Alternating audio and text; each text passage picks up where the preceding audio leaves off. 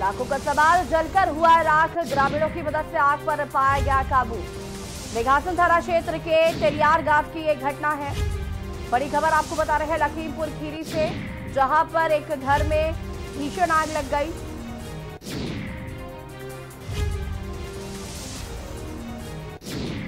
लाखों का सामान हुआ जलकर राख। आपको तस्वीरें दिखा रहे हैं, आप देख सकते हैं कि आग कितनी भीषण है।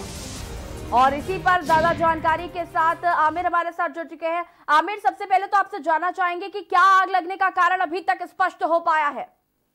देखिए, अभी जो प्राथमिक जो जानकारी मिली है उससे ये हुआ है कि घर में कोई खाना बना रहा था, जिसकी वजह से ये आग लगी है।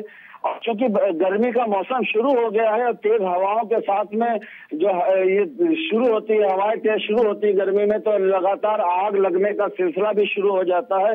और इसकी तैयारी प्रशासन पहले से करता है, फायर ब्रिगेड वगैरह तैयार हो जाती है। और जिस तरीके से आज तेलियार गांव में ये घटना हुई है आग लगने की, तेज हवाओं के चलते इसने पूरे गांव के कई घरों को अपनी चपेट में ले लिया, जिससे हजारों की नकदी सहित लाखों रुपए का नुकसान हुआ है। खबर मिलते ही एसडीएम निघासन और पड़वा चौकी के इंचार्ज पुलिस और ग्रामीणों की मदद से इस आग पर काबू पाया जा सका है।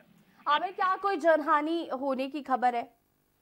ये जनहानि के नाम पर भी जो पशुओं, 2-3 पशुओं के मरने की जानकारी मिली है और किसी कोई ग्रामीण अपने सामान को बचाने के चक्कर में कुछ लोग झुलसने की भी खबर है। चलिए, तो आप जानकारी के लिए आमिर बहुत बहुत धन्यवाद।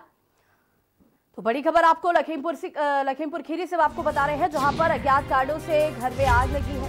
जैसे कि हमारे संवाददाता ने बताया कि घर में खाना बन रहा था और तेज हवाओं के चलते शायद ये आग ने विकराल रूप ले लिया और कई घरों को अपनी चपेट में आग ने ले लिया। ये तस्वीरें आपको दिखा रहे हैं, आप देख सकते हैं कि आग का कितना विकराल रूप देखने को मिल रहा है।